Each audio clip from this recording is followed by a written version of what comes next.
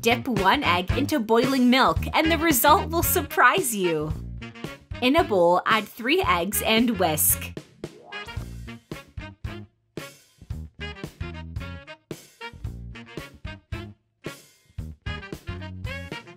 Now add 200 grams of cream cheese and stir it again. Not many people know this recipe. It's a delicate homemade food and goes very well with coffee. Reserve the eggs here on the side. Now in a medium saucepan over medium heat, add 2 liters of milk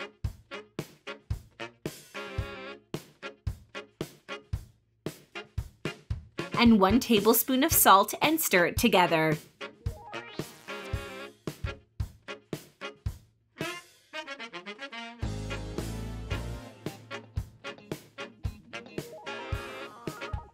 When the milk starts boiling, add here in the pot the beaten eggs.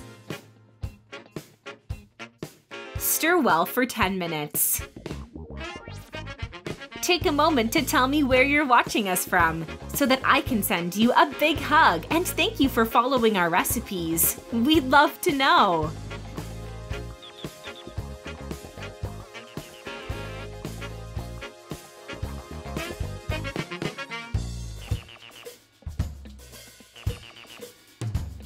After these 10 minutes, our milk will already be curdled. And to help separate the liquid from the hard part, in a bowl, add a sieve covered with the cloth. Add all our milk here. Squeeze it out with the spoon.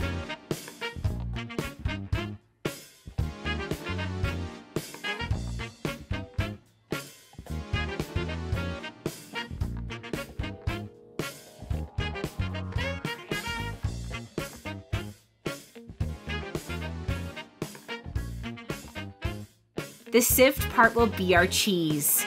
Put it into a glass bowl covered with plastic wrap and squeeze it well with the spoon so that our cheese is very consistent.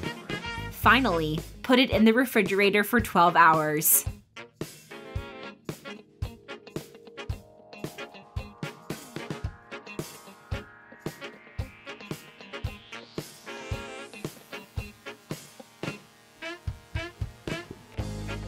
And our recipe is ready! Look how delicious it is!